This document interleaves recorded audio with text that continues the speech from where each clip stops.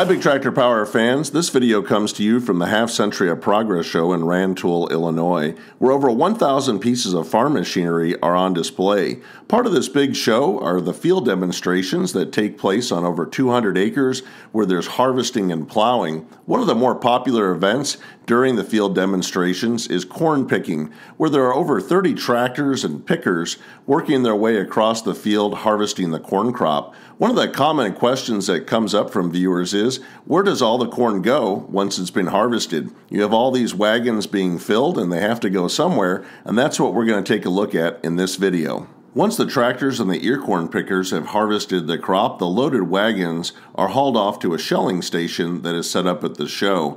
This exhibit allows visitors to see how corn was shelled over 50 years ago. There is a fleet of farm machinery involved in shelling ear corn, and we're going to take a walk around this exhibit and see all the equipment involved in taking that ear of corn and separating the husks and the cob from the grain. We'll see the husks piled up on the ground, the cobs of corn carried to a waiting manure spreader that will carry the residue back to the field and spread it, and we'll see the grain loaded onto trucks and wagons, which will haul it off to the elevator. I think that you'll enjoy seeing and hearing all this equipment, and let's head out to the display so you can see it at work.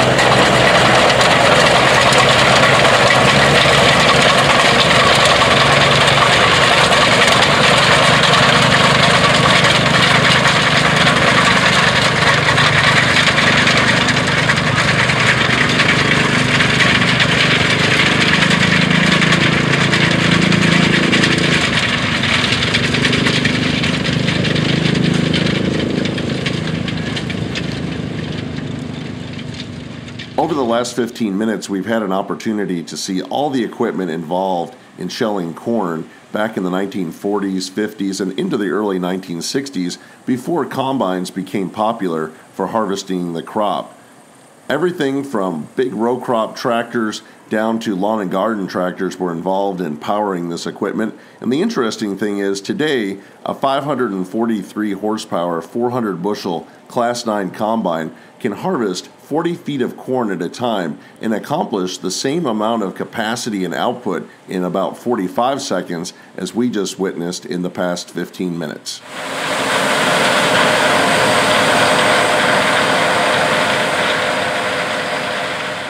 I hope that you've enjoyed seeing how much corn shelling has changed in the past 50 years. If you would like to learn more about the Half Century of Progress show and the dates of this event that takes place every 2 years, visit halfcenturyofprogress.com. I will put a link to the website in the description area of this video. If you would like to see more videos like this one, consider subscribing to Big Tractor Power YouTube, where there are over 1,000 videos of farm machines in action. If you have any questions or thoughts about the video, please leave them in the comment section below as I try to respond to every post that is made. As always, thank you for watching.